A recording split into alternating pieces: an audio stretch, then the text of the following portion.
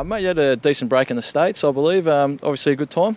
Yeah, it was. 2 weeks over in New York, and we had Christmas over there, which was really good. My older brother turning 30 and wanted to go, and yeah, the whole family jumped on board. So I had mum and dad and 3 brothers and all the partners. So yeah, it was great. You had a pretty tough time at training before Christmas, so obviously good to have that break. Yeah, it was, and probably, with this year, the World Cup on and the season being pushed a bit later on, it probably allowed to get away and travel a bit further. And we're back now, and we've still got 8 or 9 weeks before NAB Cup, so it's pretty much almost a full pre-season ahead of us. How are the boys looking out there, mate? They look like the ball's humming around a lot. It's looking like a really good quality. Yeah, it is. Probably the only thing we're missing at the moment is a couple of the big fellas out there, but around the midfield, all the guys are fit and firing and moving really well. It's just probably lacking a couple of tall guys at each end. But good to see Drewy go out there for the a little bit today, which was nice to see, and get Big Brownie and a couple of others back in there, and then really make a difference to the way training goes. Mate, who's impressed you most on the track? I'd probably say Sean Higgins. I've seen a couple of boys have talked about him recently, but yeah, just the way he moves and really has a crack, and he's got great skills. Every time he gets the ball and looks up, he usually hits a target. Has he surprised you at all? You've obviously seen him from an opposition standpoint, but he's come in and really made an impact. Yeah, I suppose I didn't realise he's probably a bit bigger than what I thought he was. He goes in and really has a crack at the footy and works really hard. So yeah, he's been super impressive. Hopefully he can continue on and he's going to be a real handy addition for us. Can you compare this squad to perhaps when you arrived at the club, or a couple of years after you arrived at the club, we were sort of struggling down the bottom end of the ladder? Just compare this squad now and the competition for spots and the quality of the squad. Yeah, just I reckon 3 to 4 years ago, he's probably had a lot of the same guys, but just so much younger.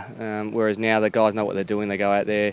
The level of training and the intensity of training is really lifted. From day one. You don't have to pull them back too much and have a spray at them, because they go out there and they know what to do, and it's probably just a bit more relaxed around the place, because guys are given a responsibility to go and do it, and they do it. I feel like there's any pressure on the team last year. Obviously making a prelim last year, everyone's going to be expecting us to take another step. Oh, I think there's pressure every year. Hawthorn would be feeling that pressure to go again. It was I think great to get to a prelim, but we walked away from that still bitterly disappointed about the result. And although we're happy to get there, we were showing up, and we know how much work we need to continue to do, and really try and push our name up higher on the ladder, and really try and get a couple of home finals. That's what the best teams do, to be able to get there and play good footy on the final day in September or October this year. What about the Achilles, mate? Obviously you had a full pre-season this year. You didn't have that benefit last year. How important is that going to be? Yeah, it's probably taken a little bit to get my running back up to where it was probably prior to the Achilles. But yeah, it's just been handy to be able to get back in and just get the Ks under the belt. I really wanted to go over to Utah and use that as a sort of building block, and struggled a bit over there, but felt the benefits. Came back in and pretty much from day one since we've been back here at Arden Street, I've felt good and moving around, and touch wood, I can stay injury free and hopefully have a real crack at the NAB Cup and then into the season. If you were to make a comparison between last year and this year as to where the body's at?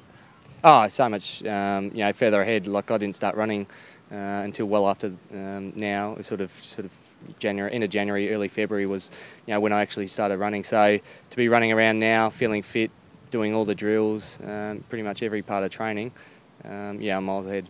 Perfect, mate. Thanks a lot. Thanks, guys. Cheers, Spitter. Thanks, mate.